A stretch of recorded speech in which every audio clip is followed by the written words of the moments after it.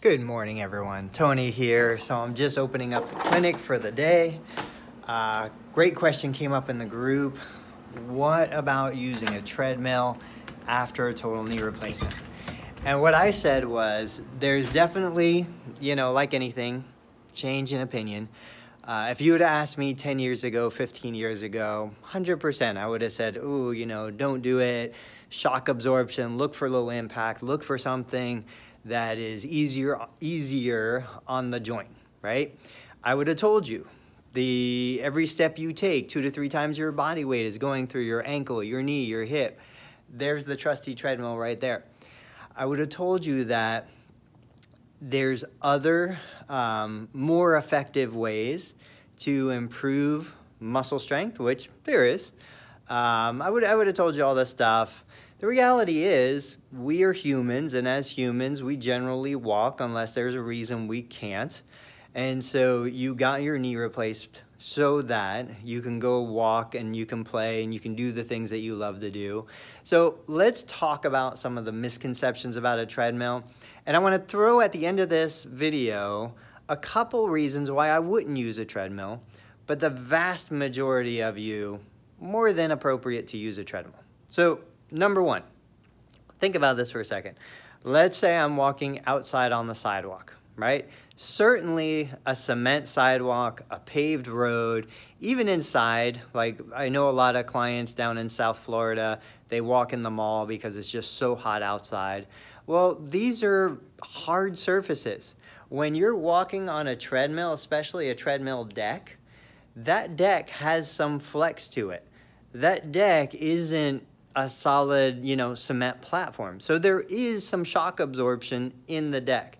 The other thing that I like about the deck of a treadmill is it's totally flat. So when you're walking outside on sidewalks or pavement, there's a pitch to the road, to the sidewalk for drainage that the deck doesn't have.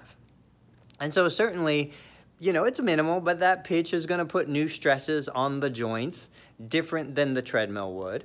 Now, is the treadmill 100% functional because you're walking? Not exactly, because the ground is moving under you on a treadmill, where when I'm walking through the clinic, I'm propelling myself over the ground. So there is some difference when it comes to that. Certainly from the treadmill perspective, especially kind of earlier on, you've got the armrests, the handrails, so you can hold on to that.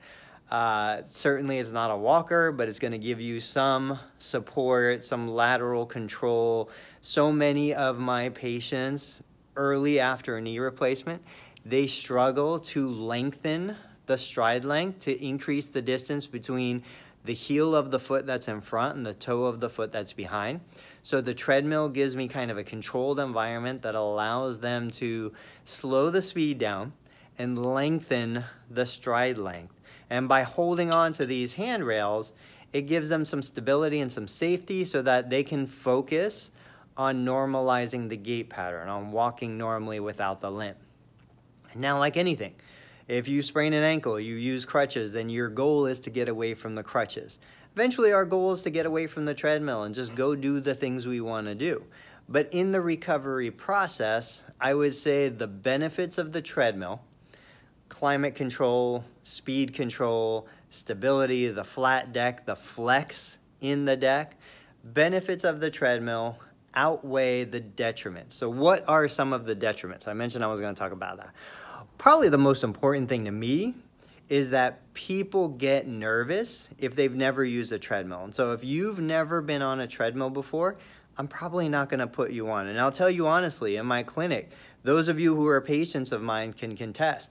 I've probably never put a patient on a treadmill probably in like 3 or 4 years. I just don't use it. Now, my preference, and you guys, I don't think I have a video. I'll have to make one.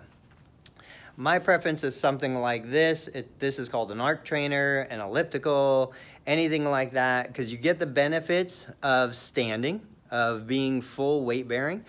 You get the rhythmic motion. There's lots of benefits. I'll put it in the video.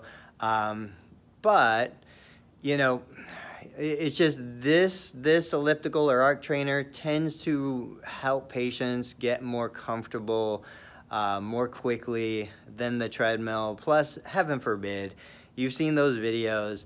If you fall on the treadmill doesn't stop. Assuming you have the magnet on your shirt and it pulls the magnet, it's still not an instant stop, and it's a hard fall. Knock on wood, don't jinx me. I've never had somebody fall on an elliptical. They're in control. They can control the speed. They can control the resistance. There's just so much more they can control with it. So all of that being said, if you've been using, if you've been using a treadmill, you had your knee replaced, you missed the treadmill, you want to get back to the treadmill, go do it. If not, talk to a therapist.